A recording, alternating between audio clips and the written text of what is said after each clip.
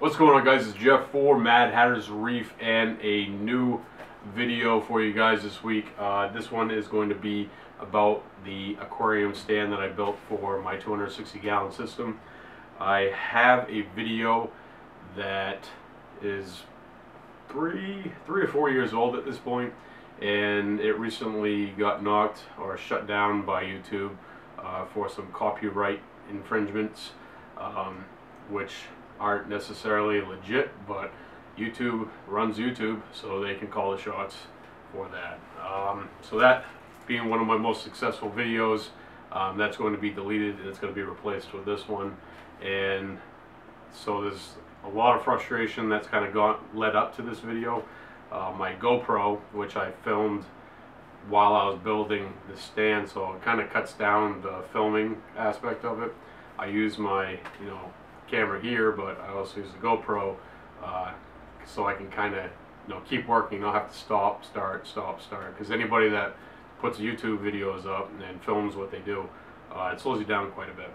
So the GoPro helps out quite a bit with that. Well, the issue that my GoPro got was a virus or something.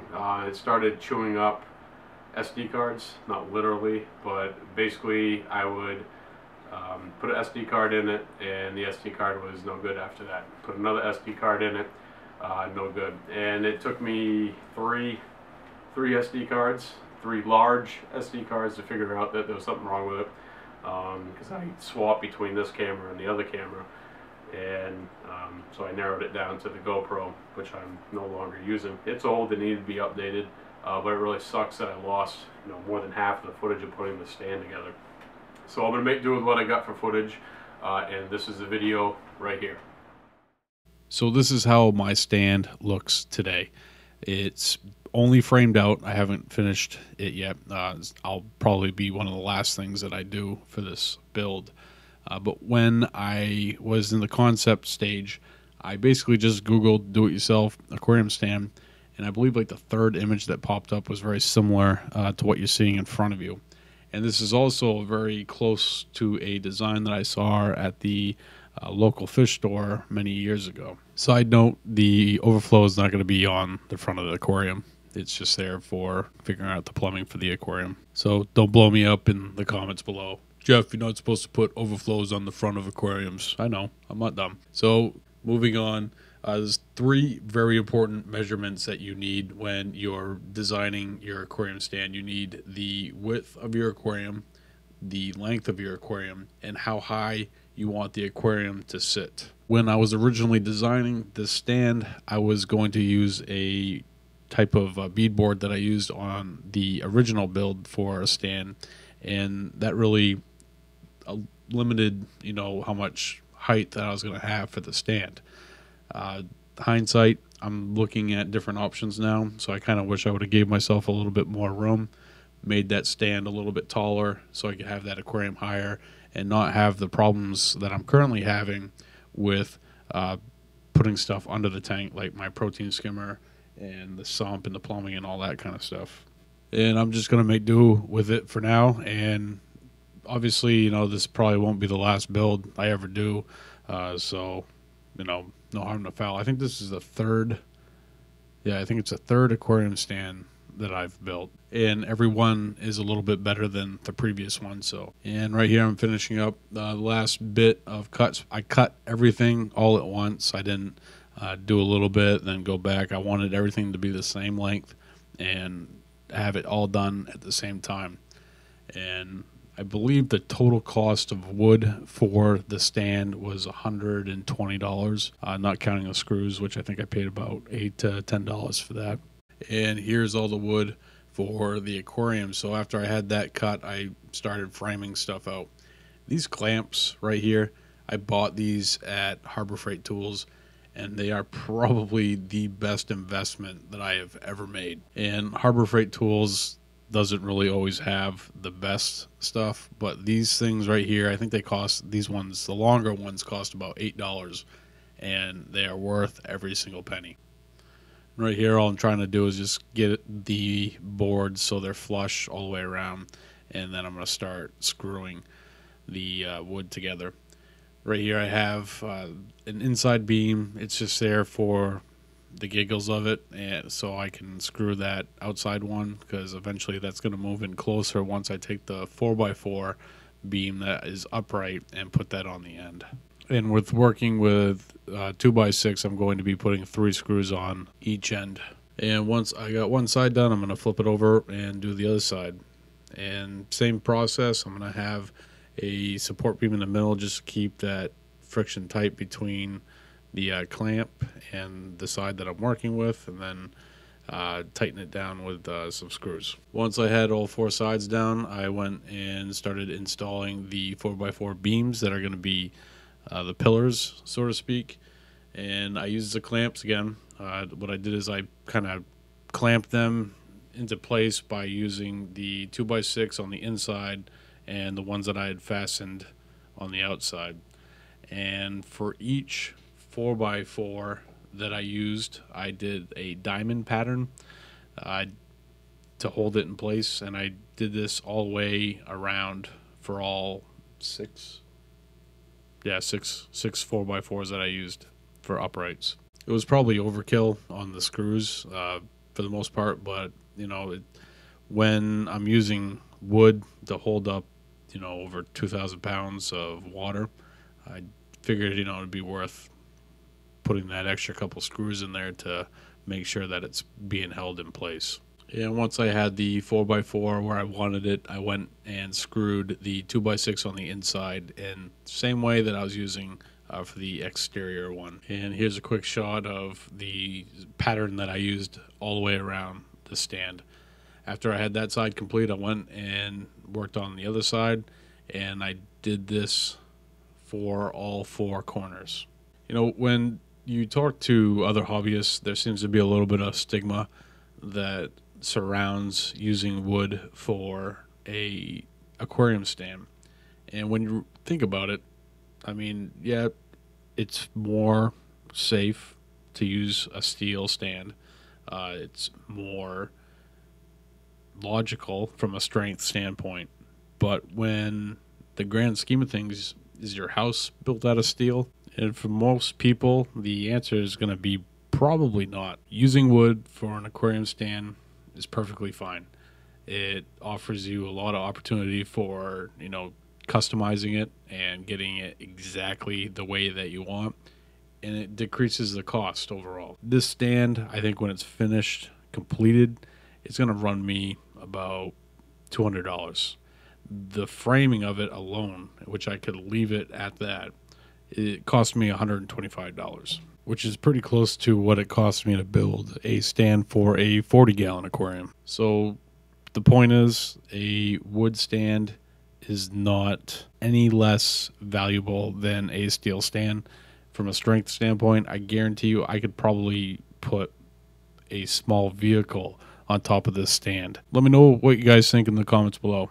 What's better, steel or wood? Now I'm working on the other side, or the top portion, or even the bottom portion, I'm not exactly sure which, of the stand, and basically following the same idea as what I already had done. As you can see in the background, I have the top half of the stand set up and ready to go, and I'm just basically duplicating this portion to get it set up for putting the 2 pieces together. And cutting all the wood at once and making sure that it was all the same length really helped make this a faster process, and it also helped so I could mirror the 2 pieces, so it wasn't as much of a problem once I put the 2 pieces together. So once I completed the bottom, and I had to basically wedge the top into place, and for this I needed to call the assistant, and once I got those 2 legs on the backside in place, it locked right in and it was perfect. Once they were on top of each other, all I went and did was the same exact screw pattern that I did on the top half to the bottom half. And right here you're going to see me grab the measuring tape, and what I'm doing is making sure that it's the same height all the way around, so that I knew that it was square and plumb. And once I had that in place, I went around and started sinking screws in. I'm not sponsored by Dunkin' Donuts, by the way. That's not product placement. I just don't make my own coffee, so I have to go and buy it. But if anybody from Dunkin' Donuts is watching, I will gladly accept your sponsorship. Mad Hatter's Reef runs on Dunkin'. So apparently I'm losing my mind, and I'm just going to shut up for a minute, and I'll jump back in when I feel like it.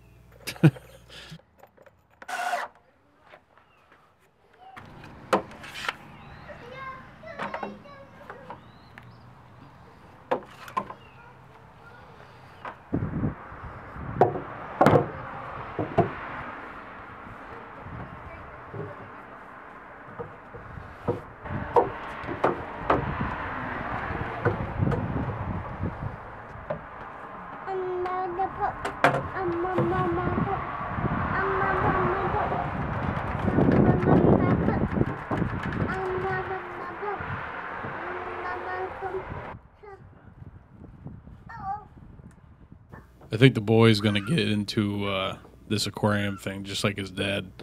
Every time that I'm working on a project of late, he seems like he's right there and he wants to know what's going on. He kind of helps when he can. So I moved the aquarium stand closer to where it's actually going to be.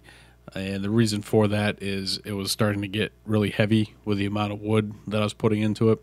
And I kind of wanted to make it as painless as possible. I try to do as much of this stuff as I can by myself, but with the size of the tank for this build and the size of the aquarium, I've reached out for help more often than I'm used to. It's a lot different when you're slinging 55s and 90 gallons around, moving up to a 200 plus gallon aquarium. And I'm not quite the bull that I used to be, so it's good to have friends that are willing to help out with this kind of stuff. And when I was installing the middle beams for the stand, basically I went on the concept of 2 foot on center from the edge of the aquarium, and I think that's going to give it the most strength and keep it, structurally sound. If you look at the middle beam that I've already installed, you can see that there's a 2x4 in between the 2x6s on the outside edge, and the reason that I did that was to increase the strength of it, probably a lot more than what it would be without it. And I believe, the original stand that I looked at, or where I got the concept from, didn't have that. And when you have that much weight that's only, screwed in on the face of that 4x4, all that weight is sitting on that 2x6. And if that 2x4 is not there, in between those 2x6s, the possibility of that just ripping off that 4x4 is pretty realistic. So that's why I went ahead and installed the 2x4s on the face of each 4x4. And originally I wasn't going to do that all the way around the tank, but I decided that it was probably in my best interest to do that. All it's going to do is make it that much stronger and that much more secure. So something I don't have to worry about later or basically eliminate the possibility of the aquarium hitting my floor, which wouldn't be a good thing.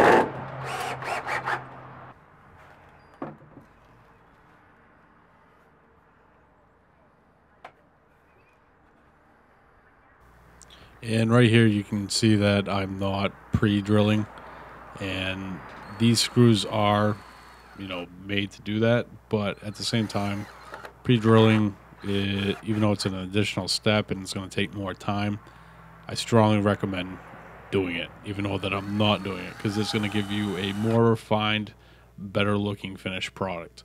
I intend to cover all this stuff up, so I'm not that worried about it.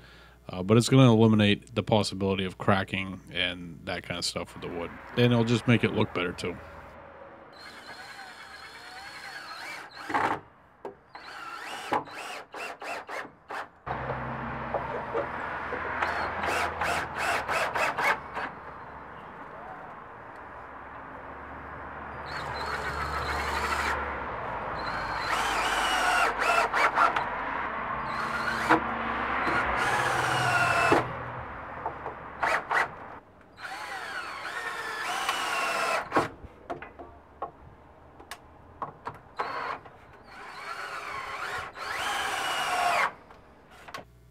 So here's the finished product as it currently sits. I guess this isn't the finished product. I'm lying to you. But, you know, I'm happy with the way that it is right now. It's definitely going to do the job. I just wish that, you know, hindsight, I wish I would have made it a little bit taller. That's the only thing. Other than that, I love it. Here's a shot of the corner, which shows you how flush it is to the aquarium, which is awesome. I'm really happy with that. And I also used a fatigue pad on the bottom for the sump to kind of support the sump and give it a little cleaner look. So that is the current state of my aquarium stand build. There'll be more videos coming, and I'll keep you guys posted. Alright guys, that's going to do it for today's video. If you've made it this far, you're awesome. I appreciate you. If you're new to Mad Hatter's Reef, please hit the subscribe button, hit the like button, and I will see you guys next time right here with a brand new video.